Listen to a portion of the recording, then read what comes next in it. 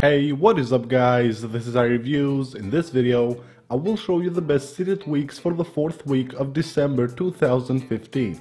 The first tweak for this video it's called SwipeSwitcher.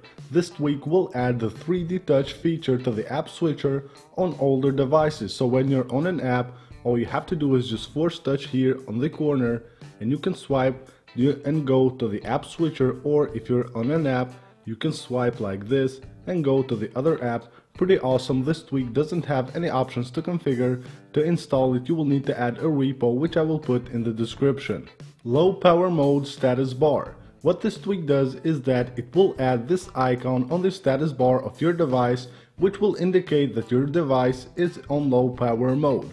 Now in the settings of this tweak, all you have here is an enable button to enable or disable it, and then here have a button. If you enable it, it will place this icon on the left side of the status bar. Next up is a tweak called Proximity Activator 2. This tweak allows to set activator actions using the proximity sensor, which is placed right here at the top of your device.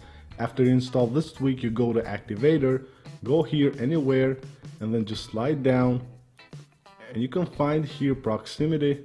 Here you have proximity activator. You go here and you can set any action using the proximity activator. Here I will set take a screenshot. Here is take a screenshot, and you can see now when I swipe my hand at the proximity sensor right here, it will take a screenshot of my device.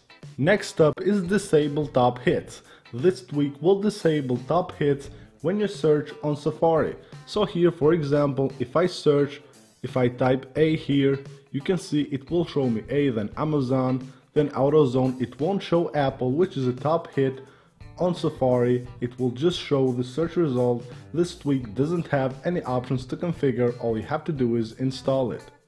And the last tweak for this video, it's called Transparent Folders. This is a simple tweak. All it does is that it will make the folders of your device transparent. It will make the icon transparent, also the background of the folders. As you can see right here, a transparent background, no background at all on the folders. It looks pretty nice and clean. You can download this tweak for free. It doesn't have any options to configure. So that's it for this video guys. I hope you guys enjoyed it. For more iOS 9 jailbreak videos, please make sure you subscribe. Also go ahead and follow me on Twitter. You will find a link to my Twitter account in the description of this video.